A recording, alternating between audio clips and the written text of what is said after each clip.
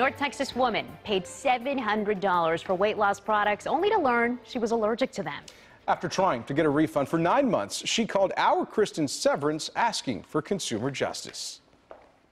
I was really excited to get started. 25-year-old Emily Strawn was ready to get slim for life. Of course, to lose weight, but also to gain confidence. The Saxe resident paid $700 for the program and the products she had to use on the plan. She just had one concern.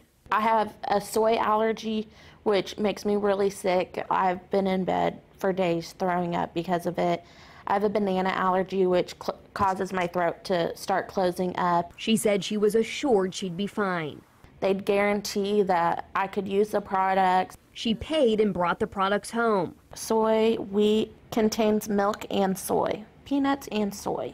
Emily has tried to get a refund since October. She was told you can't return the products once they leave the store. I called at least once a week for 9 months. So she called us for consumer justice, and we explained her situation to the company. 2 hours later, they called me and they were like, "We heard that you're unhappy. We want to help you. We'll give you a full refund." And they're like, not only that, but if you and your mom want to try the product and try the program for a year, we'll let you do that. I've never seen something work so quickly in my life.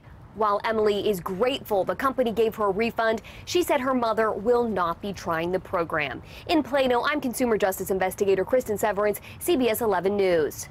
Well, the regional manager for Slim for Life told CBS 11 they made things right with Emily as soon as they learned of the problem.